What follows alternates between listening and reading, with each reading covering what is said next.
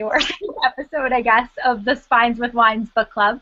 This month we're talking about Winter by Marissa Meyer, which is really exciting because it's the conclusion to the Lunar Chronicles. And as always, I am joined by ladies. Hi, I'm Melissa, and are we showing our wines now? I can't remember. Yay. Well, yeah, go ahead. Okay. Melissa, I'm drinking a pink yellowtail Moscato. You can tell. You can see it. I picked it because it was the only wine in my house that looked a little bit wintry, and it's pink and pretty, and so it was winter. I like that. I'm Cassie. I actually found this great moon and star-themed wine at the store called Clear Night Riesling, so I had to buy it because it's the Lunar Chronicles, and that seemed really appropriate. And it's got fruity notes, and there's a big freaking apple on the cover of this book, so it seemed right. That's awesome. I wish that they would have had that at my liquor store because I also found a moon-flavored wine. But unfortunately, Riesling's my favorite, but I had to like sacrifice and go with a blend of Chardonnay and Pinot Grigio, and it's Luna de Luna, so it's also like lunar. I don't know if you can see like the moon sticker. Yeah, I can. It's pretty. It's actually like like one of those like raised like shiny moon stickers. It looks like it's kind of on the label. Oh, I can see it. Yeah, I can see it now. Like yeah. So. We'll see how I like this. Hopefully I will, because I hate Chardonnay, but it's a blend. So it's moon Chardonnay, though. It's probably delicious. Yeah. Good points. What, here. So, Cassie, do you want to tell us a little brief synopsis? Oh, actually, before we go into the synopsis, we'll just say we are a book club that drinks wine while we talk about these books, and you should do the same if you are 21 years or older and able to legally drink. So, yes. Yeah. Cassie, with the synopsis. Okay, so the Lunar Chronicles is 4 books, and they're science fiction, fractured fairy tales. And so the 4th and last book dealt with winter, which is actually based on Snow White. And it tied everything up really nicely. And if you like science fiction or fractured fairy tales or the moon, you know. There's a lot of moon stuff in this book. There is. So, we've all read the other books in the Lunar Chronicles. There have been 4 other ones, including the prequel. Do you think that this was a fitting ending for the Lunar Chronicles? There will be spoilers here, so hopefully you've read this already. You've had a month. I think it was. It tied up every loose end. So I mean, every little thing was accounted for. I like that it wasn't just they defeated her, that was it. There was still like a good 50-page worth of like explanation of what happened afterwards and like what was going to happen, which I really liked. I felt completely satisfied, which I don't usually feel. Yeah, I agree. There's nothing worse than like being invested in a series for so long and then the last book is terrible, which has happened more times than I can count. So the fact that this one was satisfying and it concluded everything to like my heart's content made me so happy. I completely agree. I thought that it was a really, really fitting ending. I was a little bit worried because I did not like the prequel book that came out, but I really, really loved Winter, and I was just amazed at how quickly I flew through it, even though it was so very long. And yeah, I felt like they went through everything, and there was so much that I liked about it and so much that I liked about the characters, but I feel like I'll get into that a little bit later instead of like piling it all on now. Before we start going through like all of our discussion points, we also wanted to let everyone know who's watching that we are going to be monitoring the hashtag Spines with Wines. So if you've read Winter and you have any questions, you can go ahead and tweet it at us and we'll see it and we will talk about whatever you said on air. So as I just mentioned, the book was 823 pages. It was like super, super long, like more than double the amount of pages of any other book in the series. Oh, yeah.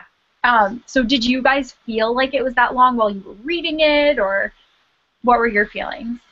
I didn't think so. I mean, when I first picked it up and I noticed that the pages were super thin, I was like, okay, this is going to take a while.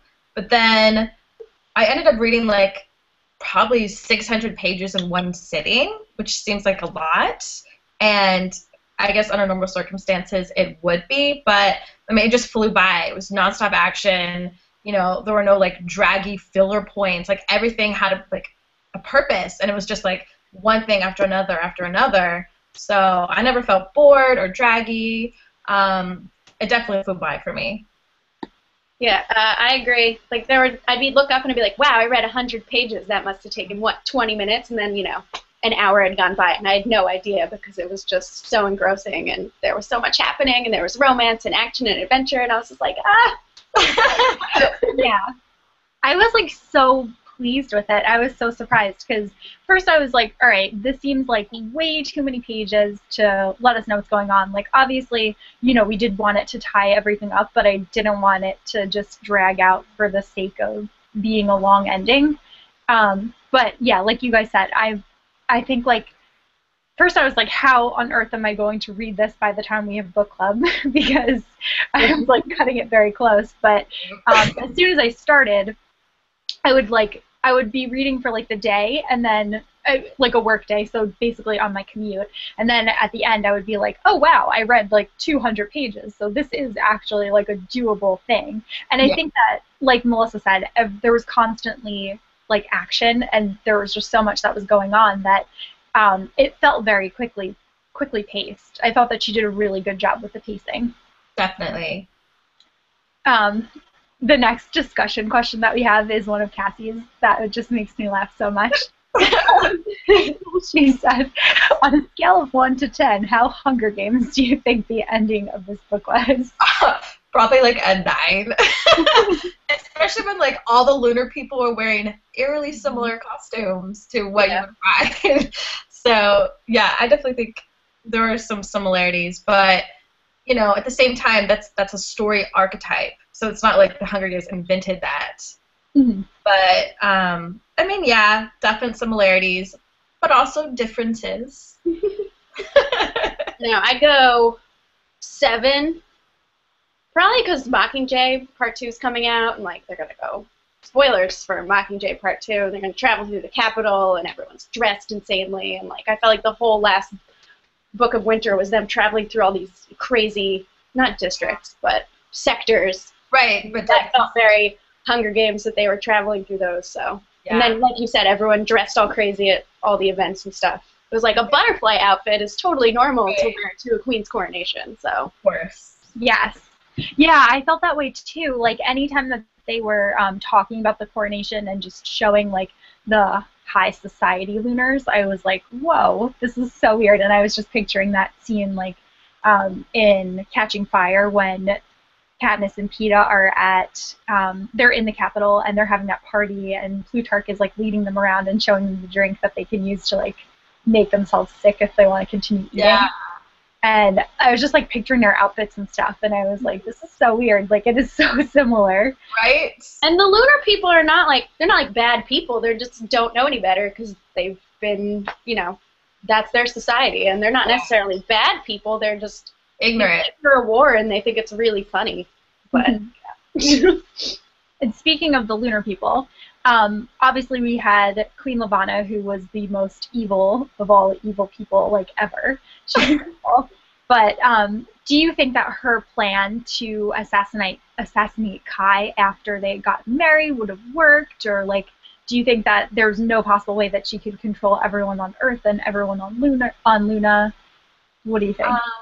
I feel like it might have been possible, if she became like sole empress and was able to assassinate all the world leaders. I mean, I feel like it's possible, but I mean, I feel like her eyes were bigger than her stomach because Earth was huge, and that's a lot to eat and take over, and no one has done it in the past, so I doubt some queen who's never lived on Earth would have like a really big fighting chance.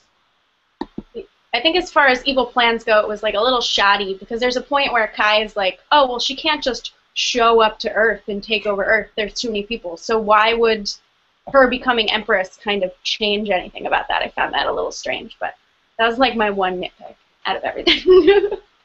Yeah, I was wondering about that because she does talk about, well, Cinder talks about how there's only so many people that Levana can control, and while she can control a lot of people, she can't control everyone on Luna. Right. And I feel like she would have to be within a certain range to be able to do that. So even if she was sending, like, I can never say the name, but, like, Thermitages or... Hermitage, that's what I call them, too. Yeah. Even if she was sending them to Earth to try to, like, round everyone up, they still wouldn't necessarily still be, like, under her control. Right. And I think that Earth is not necessarily used to being ruled in that kind of sense. So, like, the numbers are just, I think, too much for the Earthens to just accept this and, like, kind of go with it. I don't know.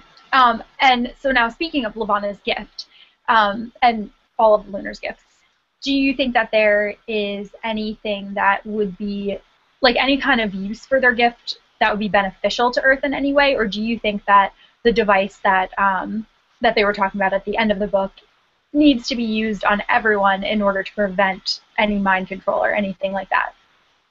I mean, I think the idea of mind control itself is rooted in evil. So I don't really see a benefit unless it was, I don't know. I mean, I just feel like people need to make their own decisions, good or bad, and telling someone what to do, even if it's like, you know, don't hurt that person, don't hurt this girl or whatever. I mean, it's just, they're still going to do what they want eventually. You can't control them their entire lives.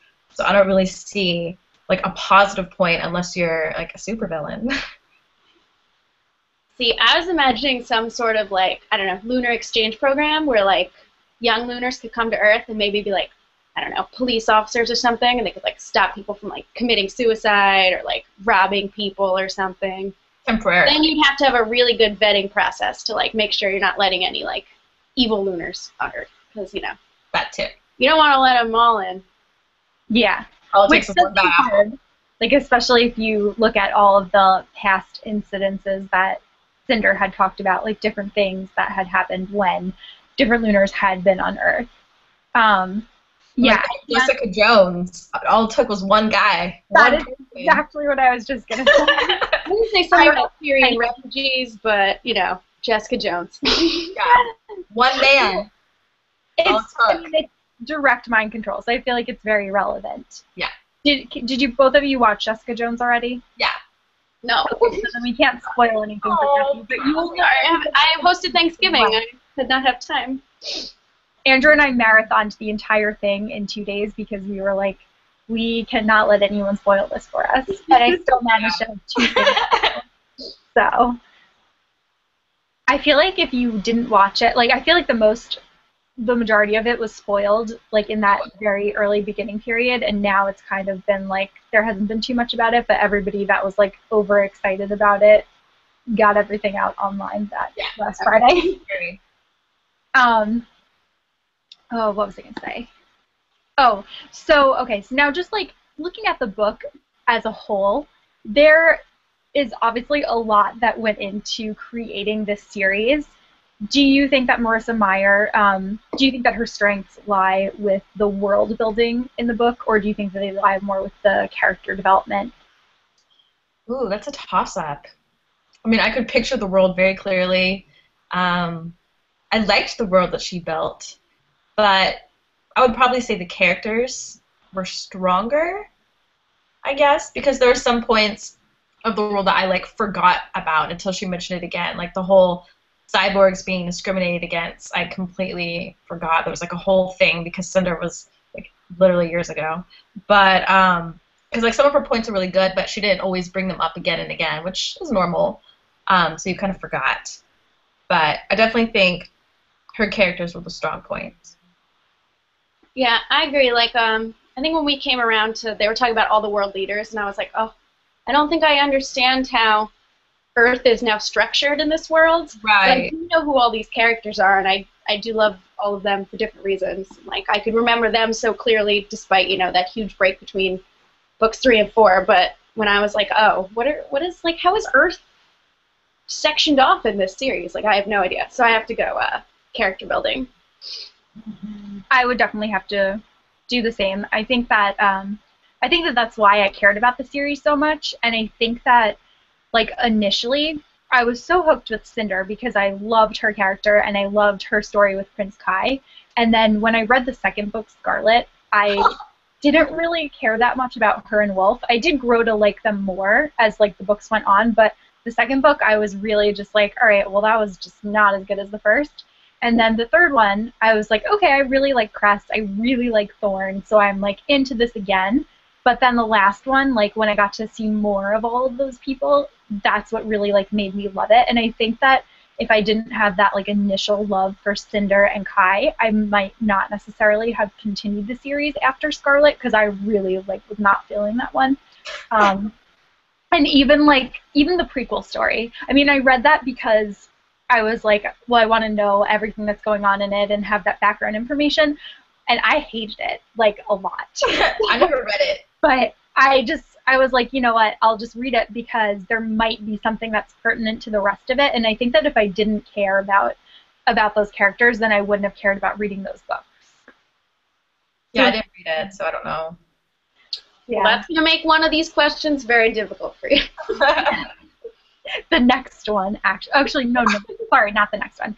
Actually, the next question is, speaking of characters, since obviously that's where all of us think that the most, like, the biggest draw of the book is, who were your favorite characters and your least favorite characters in the series?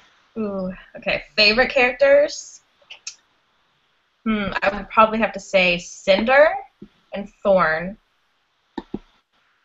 Not together, obviously, but separately. I would hope not. Least favorite characters? Scarlet. And I guess I'll have to say Wolf. You really like Scarlet and Wolf less than Levana? Oh, I've been counting them as like yeah, but she's like a viable option. Fun evil.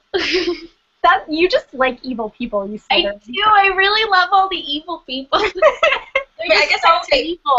They're so unnecessarily evil. It's just like, who's like that? I don't know. It's great. Okay, if I didn't choose from like those people, then I would probably say Project Amory, because he seemed just creepy and gross. Yeah, that is a good one. I really, really disliked him. Yeah, he was pretty vile. And he had no reason to be the way that he was. No, there were none. And there were no redeemable characteristics. Like, there was a point, like, Levana's horrible, but I felt like a little bit of pity for her when I found out about, like, the burn situation and, like, how bad her sister was. I was like, dude, that sucks. Like, that's probably why you're such a bitch. Oops, sorry, I didn't mean to curse. You find out a lot more about that in Fairest, but I figured. It didn't make me like her more. Yeah, it doesn't make her any more sympathetic. You're just like, oh, well, that's terrible, but... Yeah, but it was like, but, you know, you're an adult now, and you should be able to recognize that that is wrong, and you should, you know, be able to do good things. She was psychotic for real. So. Yeah. I think it's such a shame because she had so much potential. Like, they talked about in Fairest a lot how she was very interested in the government and, like, different things that they could do to try to benefit Luna, and she just got so incredibly power hungry that she turned into who she is, which is horrible, but she really initially was much more interested in the politics than her sister was. Right. But, hypothetical here, if she had never tried to kill Cinder, Princess Celine, who knows what she would have ended up like raised on Luna. She could have been, you know, a power-hungry monster too. Maybe she's only a good person because she was raised on Earth by good people. Oh, nature versus nurture. Yeah. Although she was not necessarily raised by the best people on Earth either. Yeah, I mean, she could have been for all who were not that nice to her. She did have a good stepfather. Everyone been like, you've been racist against me and my cyborg arms and legs, you know, and just she could have been like really bitter. Mm-hmm. And she had a really horrible life, so she could have easily gone like the villain route. Like that's believable too. Cassie, who were your favorite and least favorite characters? Thorn, number 1. 2, I liked Winter. She's like kind of kooky and crazy. I also, as much as I like how evil Levana is, I did not like Amory because he was just so like, ugh. Like, oh, I want you to marry me, and I'm going to punish a guy because you love him. Like, that was, like, you're the worst. Mm-hmm. And, yeah, I guess he's my only bottom, really. I mean, I didn't love Scarlet and Wolf, but I didn't hate them. Mm-hmm. They, like I said, they definitely, like, grew on me a lot more as it went on. In their book, didn't like them. Even it was rougher in Scarlet to, like, draw, maybe because Cinder and Kai were so great, it was so hard to make an attachment to them. I don't know. It was. Sorry, I'm just checking the hashtag on Twitter to see if we have anything. Yeah, I got that. I'm on top of it. Oh, good. Never mind then. So my favorite. I definitely liked Thorn as number one. He was definitely my favorite, and also Cress was like tied for number one just because she was so she was just so cool. She spent her whole life like secluded, and she's like not used to people, so it's very weird for her to be like integrating, but she's super smart and super tech savvy, which is obviously extremely helpful. And I thought that like even though she had no like upbringing, and like she's somebody that really might not have been able to tell wrong from right with the way that she was brought up, unlike Levana. But then when push came to shove with certain things, like she was willing to sacrifice herself for this cause instead of, you know, like taking the easy way out and going to Wolf's mother's house. Right. And then for least favorite, Levana and Amory. I really just don't like them. I know, like, there is, I guess, whatever with Levana's sister. I just really like. It just does not make me feel bad for her. I just don't like her, and I just don't. Like, she knows that everything that she's doing is so horrible. She's forcing this man into getting married to her. She's just controlling all of these people to get what she wants, and she is constantly worried about how she looks, and she just, like, there's, like, nothing about her that I like at all. You don't think that's kind of sad, though, that, like, there's nothing in her life that's good? Like, no one loves her for who she is. Well, it's because she did it to herself. You're right. Yeah, I honestly feel like she could have potentially been happy, but she just kind of chose never to be satisfied with anything. Mm-hmm. So in sticking with characters, who were your favorite couple and your least favorite couple? Ooh. Before Cress, I would have said Kai and Cinder. Mm-hmm. But I really love Cress and Thorn. I see Leia in the background. Do you? Oh yeah, she's just chilling on my table. Yeah, I really love Cress and Thorn. I love Thorn, and I like them together. It felt really romantic and cute, you know. Like, I don't know, I just really like them. Least favorite couple. That's hard. It's hard. I mean, I guess it would be a toss-up. I don't even think it's like the least favorite between like Wolf and Scarlet and Jason and Winter, but I still love both of them too. Mm-hmm. But if I had to choose, I guess them. Which one? It's a toss-up. I'll probably say I'd pick them, but I'm not gonna choose Scarlet and Wolf because I honestly forgot how they even got together. I gotta go Cress and Thorn again because I love that they're polar opposite. She's like cute and shy, and you know, kind of unsure of herself, and he's like, you know, super sure of himself, like Mr. Ladies Man. I thought they were so cute. And then again, I just Scarlet and Wolf don't care. Don't care. I mean, it was cute that she had zero reservations that he was a hideous wolf monster, but he might have been hot.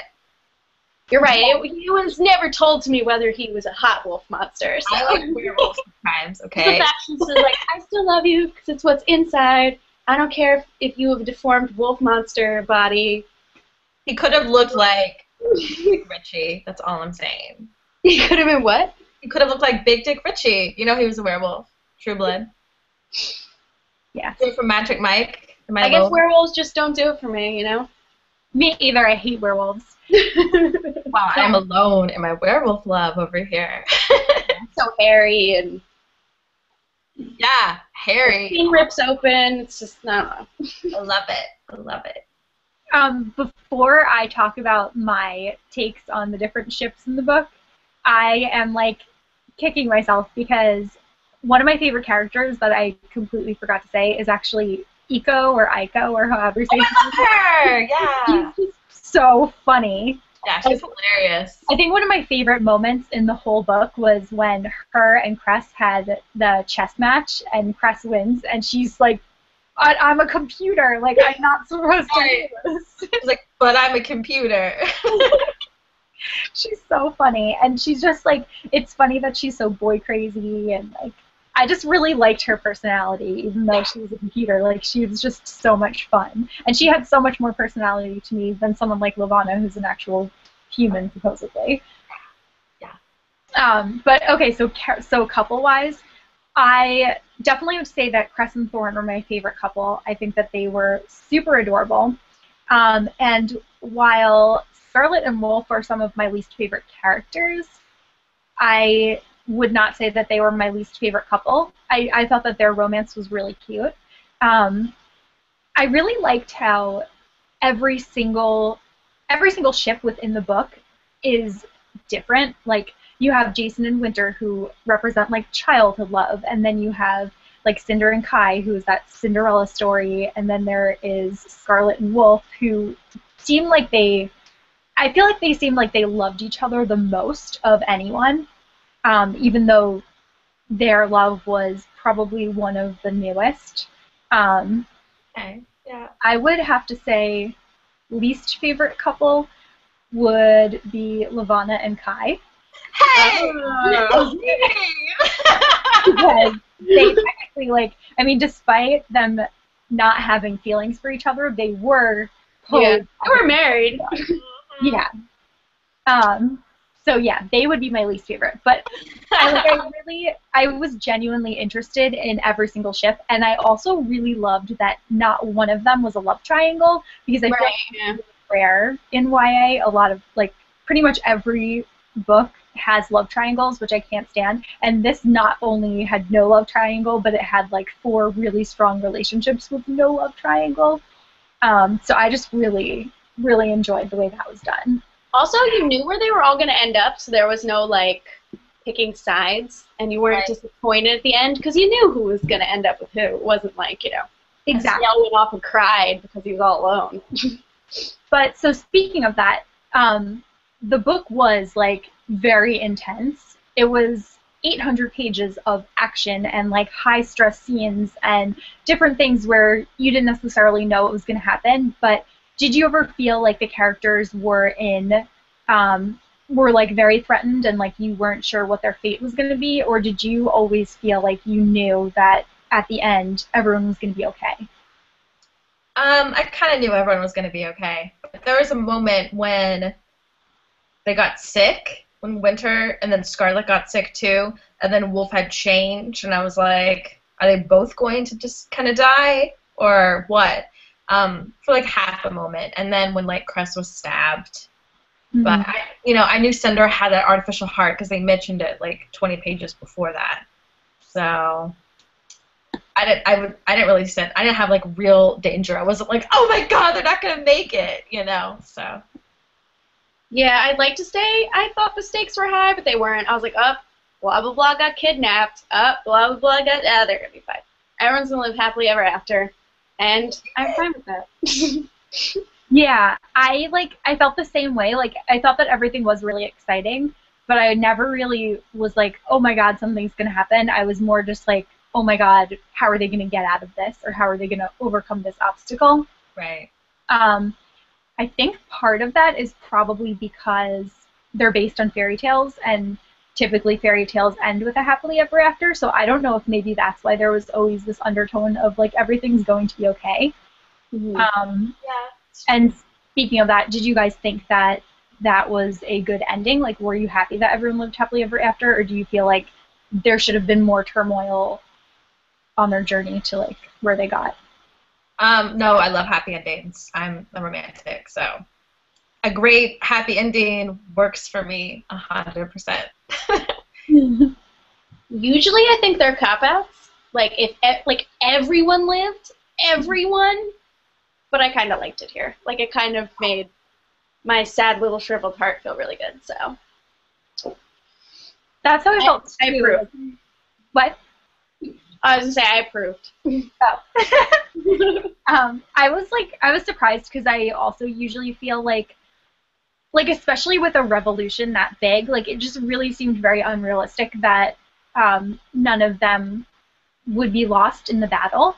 And I think that it's very inspiring that they all made it through because they have their different strengths and they were all able to get there happily ever after. But I think that if something like this were to actually happen, that wouldn't be the case. So I felt very torn about it. Like I was happy because I wanted everyone to be happy, but I was also like, it just doesn't seem like it could have happened because of everything that they had gone through. Mm-hmm. Yeah. I don't know. It was good. It was just at the end I was just kind of like, okay, I'm really glad that we're going to be getting an epilogue in the short story book that's coming out next year. Yeah. I didn't know that. I think it's called Stars Above. It comes out in, I want to say February of 2016. Yeah. And it collects some of the little short stories, and then there's going to be an extra epilogue too, so we'll get to find out more of what happens with the different characters, which I'm looking forward to. Yeah. Hope they all have babies. Ugh, babies. Or cubs. Or cubs. Oh, those are going to be the ugliest babies. Oh, now I'm just thinking about Twilight. And okay, no. What? Who's going to fall in love with the werewolf baby? One of the guards is going to fall in love with... Who's that guard? The guard who switched sides. He's going to fall in love with one of the werewolf babies. I really wanted more of the ending, and I feel like there is definite potential to have more, just because everything that Cinder talked about doing at the end, that is not something that seems like it would be a smooth transition with dissolving the monarchy and moving over to a republic. I just can't picture the citizens of Luna being okay with that. Yeah. Guys, I'm going to interject real quick because we got a question. Oh! Okay, so David Rashner on Twitter asks, which fairy tale adapted to science fiction the best? I'm assuming out of all the books in the Lunar Chronicles. Oh. Well, that's hard. It's a good one. Thank you, David.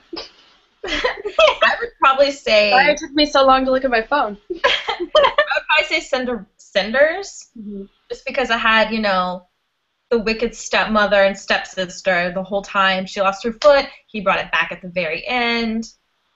She ended up being, I don't know. It's hard to say because I feel like Scarlet and Wolf, obviously it was Red Riding Hood and the Wolf, but it also at the end kind of felt like Beauty and the Beast-ish, especially since he's now a beast. Mm-hmm. And Winter, I loved how she was Snow White and then, was asleep in the suspension tank, and then he kissed her. That was cool. I don't know. Yeah, I guess I would have to say Cinders. I'm gonna go Winter, just because it felt like there were so many points I was like, oh, and they brought the apples, eating the apple treats in, and like you said, the suspension tank was the glass coffin, and this is gonna spoil a further question, but the other members of the team were the 7 dwarves, and he kissed her awake, and obviously Lavanna is the evil stepmother, so that felt like the most full sci-fi tale to me. Yeah, I would agree. I would also say Winter. And another thing, how Lavanna came and tricked her into eating the chocolate instead of the apple. Yeah. Wasn't it an apple dessert? It was a sour apple petite. Yeah.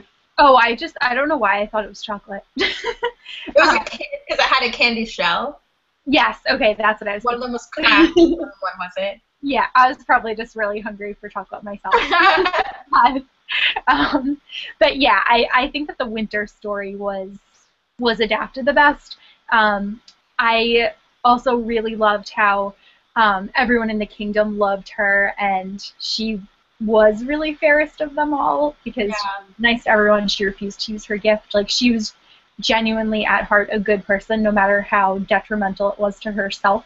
gifts and she was going insane from not using her gift, like she still just didn't want to inflict it upon anyone because, like she said, every single person that has used it has thought that they were doing a good thing, and she would never want to have a misconception about what she's doing, and even if she thinks it's good, it might not be good for someone else. So you really can't be responsible for making choices for other people.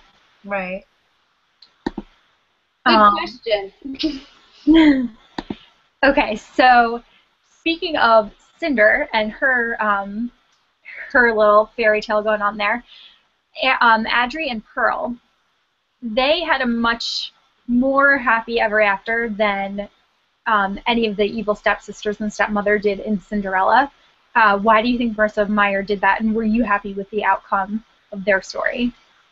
I don't know why she did that. It seems like she likes happy endings, and that would extend to, they were kind of villains in the first book. So, without outright killing them, because I feel like she's not the type that would. Was I happy with it?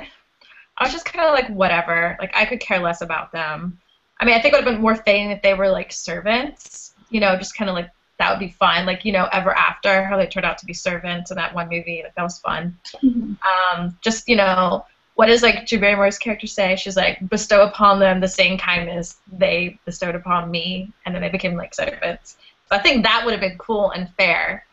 But, she also proved that, Cinder took the high end, the upper hand, and, she did good despite years of cruel treatment.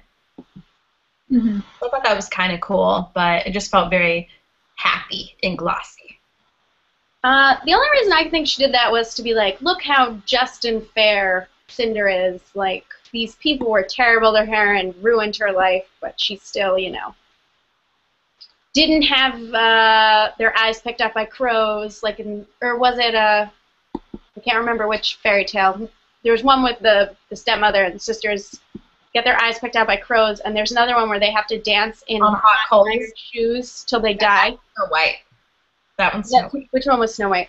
The dancing on hot coals. Dancing on hot coals. So, it was, her first step as queen. She's being kind of, a caring, person, despite the fact that these people, were so cruel to her, but she's proving that she's, more kind and just. That's the only reason I could think she would do that. I think, Cinderella is known for being kind, so I feel like that was part of it. But I also feel like there was just so many other things that were so much more important going on that I almost felt like she did it to prove that, kind of no matter what situation you might be in, it might seem like the worst thing in the world, but there are other things that are bigger and require more attention. Like they just seemed so insignificant at that point. Like, it felt like Cinder just didn't even care what happened to them, because they just mean nothing. Like, she was able to turn her life around and overcome Levana and, do what she wanted to do, and she didn't necessarily have to do it at the expense of someone else, which I liked. Yeah. Okay, so what was the moment that made you laugh the most, cry the most? Melissa, we'll expect an answer for you from that one. And what moment, had you on the edge of your seat the most? So sorry, 3 questions in one. Laugh the most? I mean, out of just this book or, the whole series? Just this book. Okay, just this book. I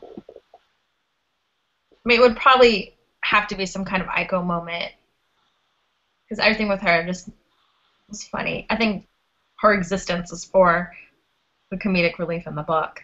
Mm-hmm. I can't remember a specific part that made me just put the book down and die of laughter, which does happen, but I did not do that in this book, really. I mean, it was a chuckle to myself, As far as crying went, I cried a few times because I'm me. Probably with emotion. I cry when things come really happy and when they're sad, obviously. The most was probably it's a good point. I guess I would say I think I liked it when like Cress and Thorn finally got together. I was real happy. Like when they finally were just like professing their love. Definitely teared up then.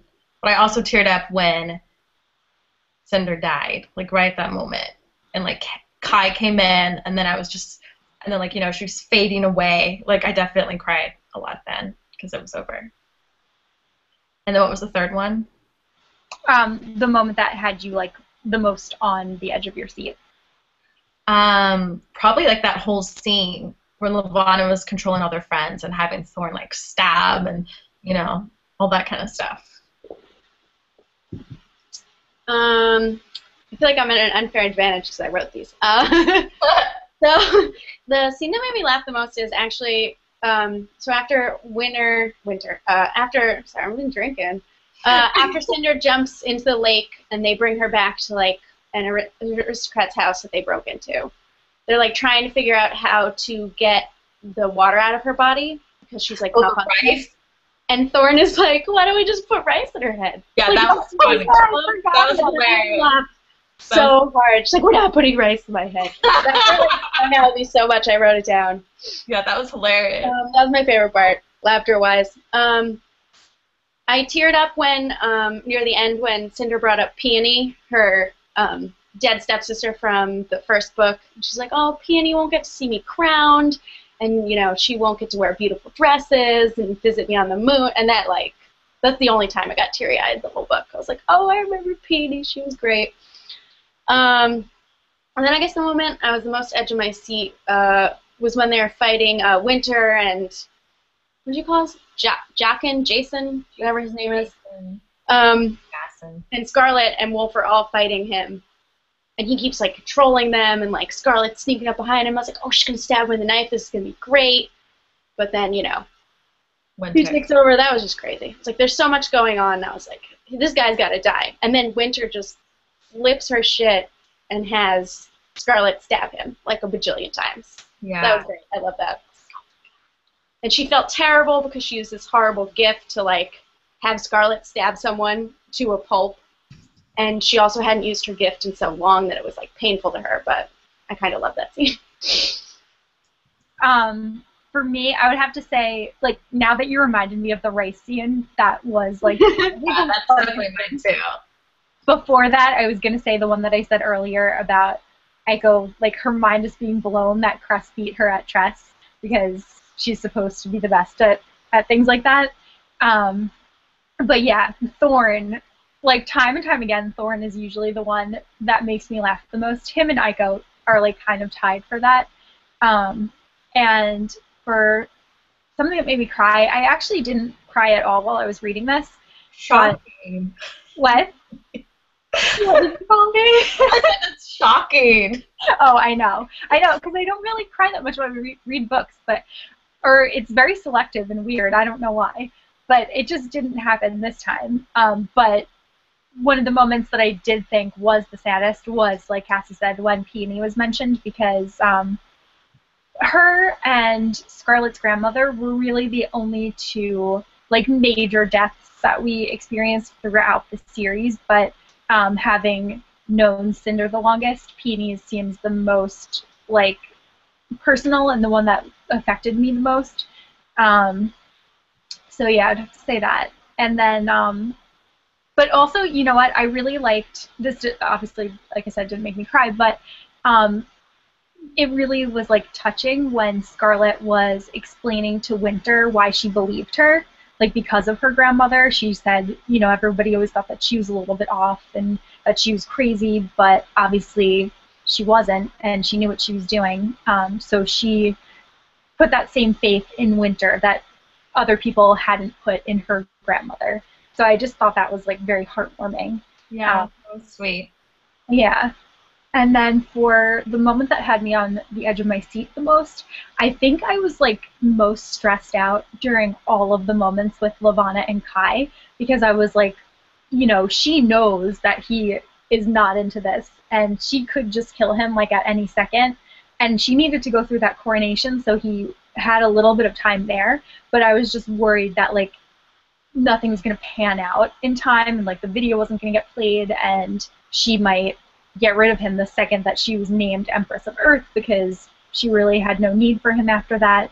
And then there's all of these other innocent people that are just stuck in there, and that just is really stressful to me. Like, Melissa and I had talked about earlier, but with all of like the terrible things that have been happening in the world, like all the terrorist attacks and everything, like what happened in Paris, like I feel like I've been very on edge with things like that. So I just like, it's very hard for me to not think about all of those innocent people that had nothing to do with anything, never asked for this in their life, but everything for them like is affected. So it's just like, I felt like that was like very just like stressful, intense for me, just like wondering what all of these people whose stories I wasn't invested in, like what was going to happen to them. Yeah, hundreds and thousands of them had to die the way they were describing the battle scenes. It was just blood. Ugh. Yeah. Friends killing friends. And pretty intense. They're like slitting their own throats and, God, it was pretty violent. More intense than the Hunger Games. Yeah. The last book, at least. Yes. Definitely. So do you think, like, throughout the whole series, do you think that there would be any potential to have this story told on screen, since, series like the Hunger Games have gotten their golden screen adaptation? I don't know. I feel like it would come across like cheesy because they'd use a lot of bad effects. I mean, the whole point of like the Lunars are like they're crazy glamours, and I feel like it could be really cheesy the way they do that. But I don't know. It'd be cool to see, but it would need like a really big budget to be successful. Yeah, it would need like a movie, like a blockbuster movie budget, but like with the time of like a TV show, I feel like. Also, World, if you're gonna adapt this, please keep Cinder. Make Winter not white like she is in the books. Thank you. Yeah. I feel like Hollywood would be like, give us a white Snow White. Let's go. She's Snow White. Right. Also, Kai, like he rules in Asia somewhere. And Cinder too, right? Yeah, I just assumed that all of them were Asian. Yeah. Me too. But Hollywood. Yeah. I don't know how I would feel about it being adapted, because I think like a lot of fairy tale retellings have been done a lot, and like it's hard to sometimes separate fairy tales just from Disney, because Disney has such a monopoly on everything in that sense. Like we have Once Upon a Time, and so I would worry that people would be like, oh, this is going to be too much like Once Upon a Time. But I think that it would be interesting, and I wouldn't be like, if it ever was made into a movie, I would be there opening night, of course, because I want to see it. But I just like, I'm not sure how it would be done, and they would have to split, like maybe, I mean, it would have to be at least 5. No, it would have to be at least 6 movies, because figure they gave like 1 movie for each book, including the prequel, but then split the last one into 2 movies because that's the trend, and also it's just too big to fit everything into. Yeah, for once, it would actually work, unlike Twilight. Right. Or The Hobbit. Or The Hobbit. Yeah. Maybe it'd be better as like a made-for-TV series. Like a 10 miniseries? Like a 10-episode type thing. Like the 10th Kingdom? Yeah, that's exactly what I was thinking. Which is my favorite. I love the 10th Kingdom, and I want everyone to love it too. I know. You're the one that made me watch it. And you but it. I do love it. So. Yeah, love it. It's the best. Cassie, you need to watch it immediately. What is it? It's called The 10th Kingdom. Okay. And it's like a fairy tale type thing. There's a lot of fairy tales. I'm not going to spoil it because you need to watch it, but it's so good. You'd love it. It's in like New York City, right? Yeah. I'm remembering. Part of it. It's like really like poor effects, but it's really great. It's from like the 90s, but it's so good and heartwarming and amazing and funny and just great, and you'll cry. It was on Netflix. I don't know if it still is, but I feel like it probably is. Yeah. I mean, you could find it anywhere, I'm sure, but. So, ranking the books, what's your like final ranking now that you know the entire story? Well, okay, I'm not going to include Fairest since I didn't read it. What is it, like Cress, Winter, Cinder, Scarlet? Mm-hmm. Okay, I would probably have to say Cinder because Is that that's your the first. one? Your number one? That's my number one. Well, it's hard to say. I mean, it's the first one I read, and I'm very like nostalgic and loyal to like original things. I mean, the first Terminator is my favorite, so I really The first one. Two. don't even. We're not even gonna go there, Cassie. Terminator 2, Terminator 1, the rest don't count. I'm not gonna talk about this right now. I just really loved it so much, but I also really loved Cress. Me too. Okay, I'm gonna go. It's hard but Cress wouldn't be Cress without Cinder. Okay, final ranking. Cinder, Cress, Winter, Scarlet. But I really loved Winter. Like I almost want to put it above Cress. But that's my final. That's my final ranking. Really hate my ranking. That's my final ranking. Kristen's gonna hate my ranking so much. Okay, Why? number 1, Winter. Perfect. Perfect book. Number 2, you're gonna hate this. Fairest. I really loved Fairest. I loved how evil that was. I read that book in a day, nonstop. Then Cress. No, wait, no. Wait. Hold on. It goes Winter, Fairest, Cinder, the book that started it all. Then Cress, because I loved Cress, but it started off a little slow. And then least favorite, Scarlet, because I had so much trouble with Scarlet and Wolf. That's my ranking. I'm so sorry, Kristen. That's okay. You're entitled to your own opinion. For my ranking, I would have to say first is Cinder. Second would be Winter. Third would be Cress. Fourth would be Scarlet. And last would be Fairest. Because You hated Fairest more than Scarlet? I did. I really did. She's so like evil and great. She's so great. She's so evil. Evil and annoying. I loved how evil she was. You know what? I also felt like they showed me in a lot of the earlier books how evil she was, and there was like I felt like there was one piece of information in Fairest that was very important. That being that Levana had created the disease that was killing all of the Earthens, and she had been doing this biological warfare like off the bat. Like I felt like that was important, but other than that, I felt like I didn't really get anything new. Like I already knew that I didn't like Levana. I already knew that she was evil. I didn't need to read another 200 pages about how evil she is. Like I get it. Got to evil.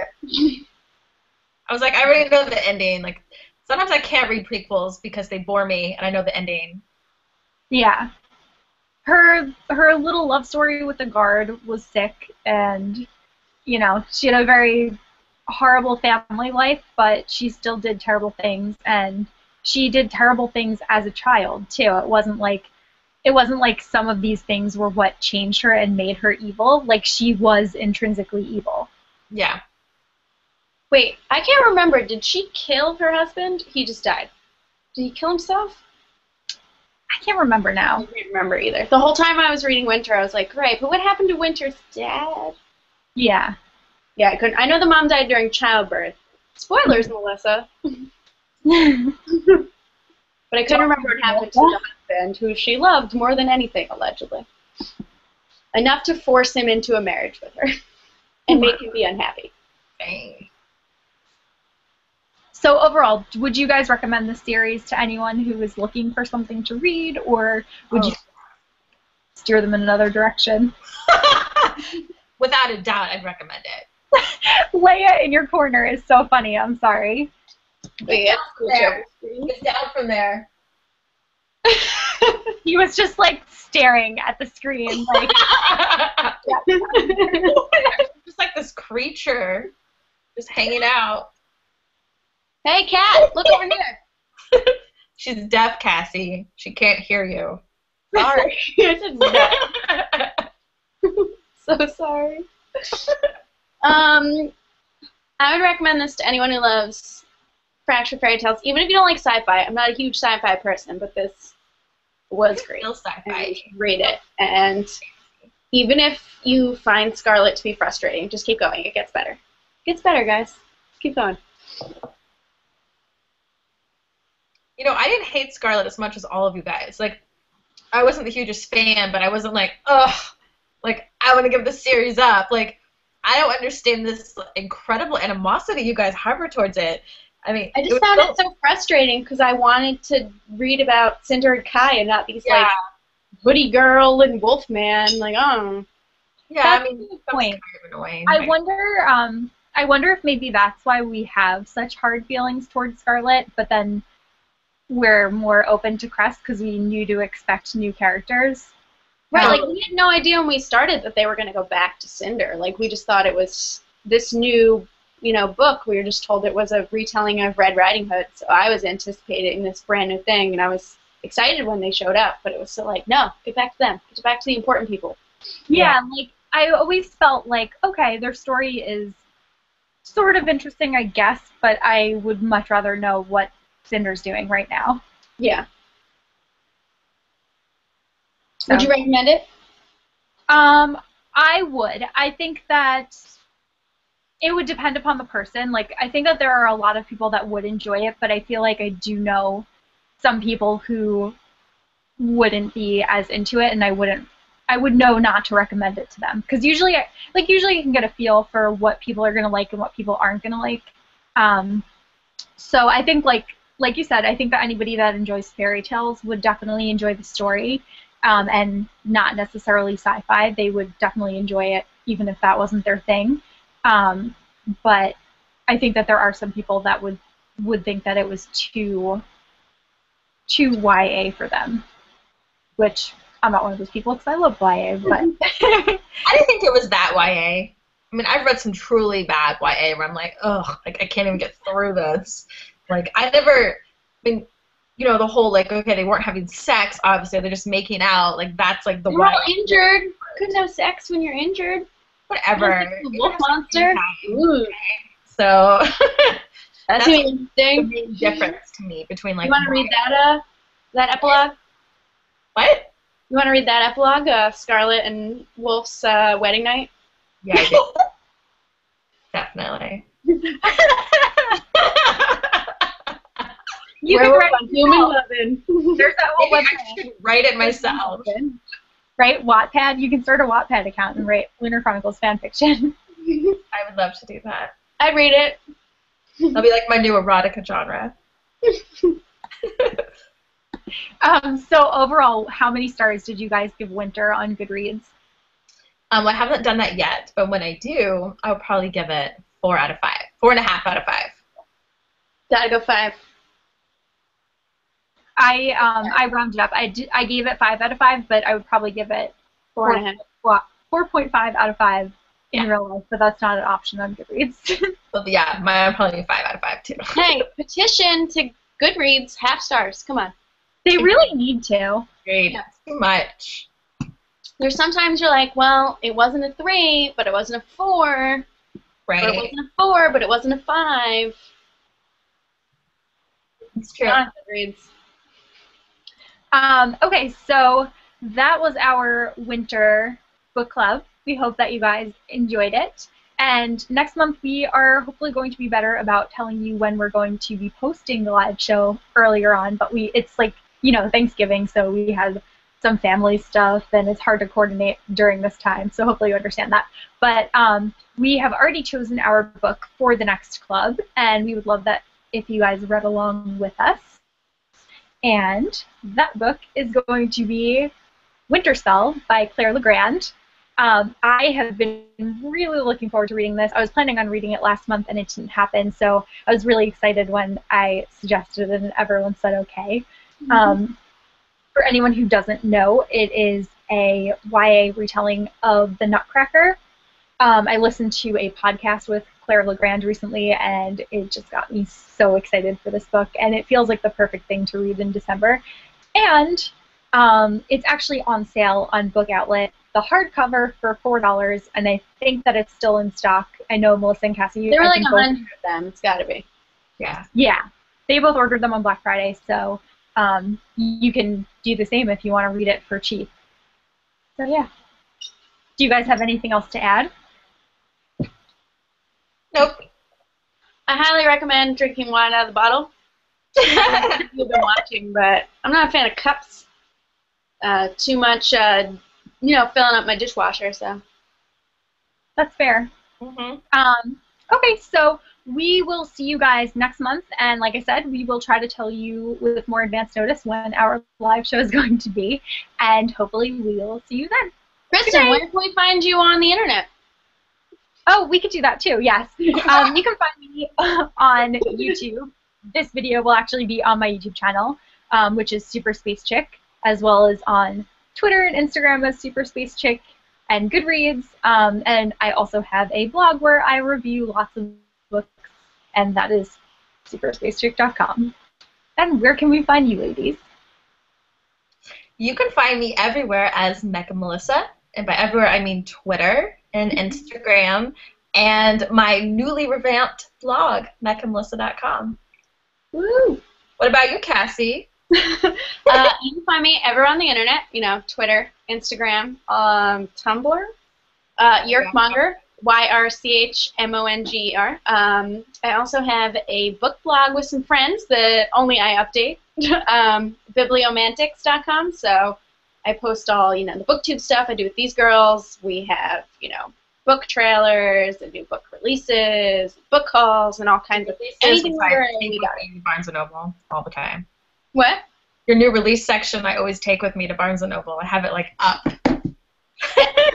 Well, we haven't had that in a while because, nothing comes out, these past 2 months. But January hits, we'll be back in that again. Back in business. I also like that you guys have book news in addition to, book reviews and stuff, because I feel like it's hard to find blogs that are dedicated to just, news about books instead we try of to have, everything. A trailer hits, we try to cover it. We don't really do casting news too much, but just blah, blah, blah is being made into a movie or a TV show, so we try to keep on top of that. But there's just so much lately. I feel like I'm not keeping on top of it as much as I should.